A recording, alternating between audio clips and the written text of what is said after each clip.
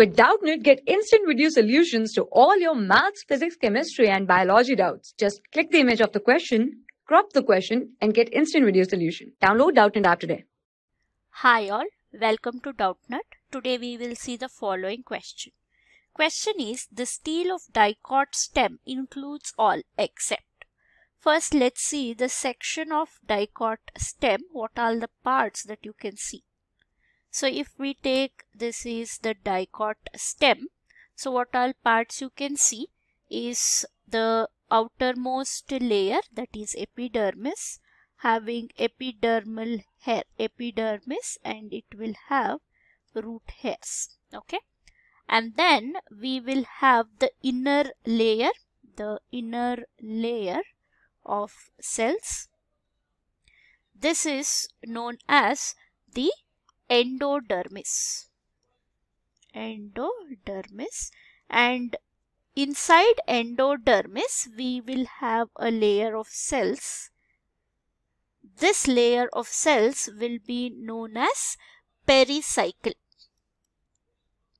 And the gap between epidermis and endodermis is known as the cortex. Inside the pericycle, we'll have our vascular tissue, that is xylem and phloem. So this red structure is the vascular tissue, vascular bundle. And the innermost part is called ground tissue or the pith. So this is the parts of our dicot stem. And below epidermis we can also have one more layer of cells here below epidermis. This is known as hypodermis. Okay. Now first let's understand what does stele mean. So stele in a plant refers to central part of either root or stem containing tissues, such as containing the tissues derived from